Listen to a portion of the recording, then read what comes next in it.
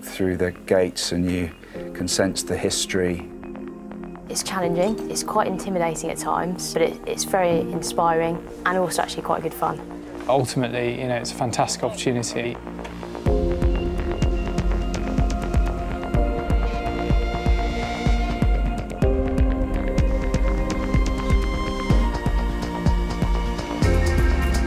There's physical training, there's leadership training, learning about the system of planning operations and giving and receiving orders. Timely decision-making, problem-solving techniques, some good teamwork, discipline, and most importantly, probably the confidence.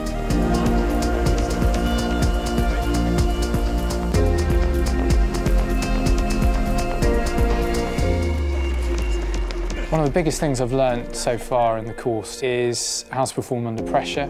It gives you an opportunity to fully immerse yourself in army life at a college with an immense history of developing British officers, both regular and reserve.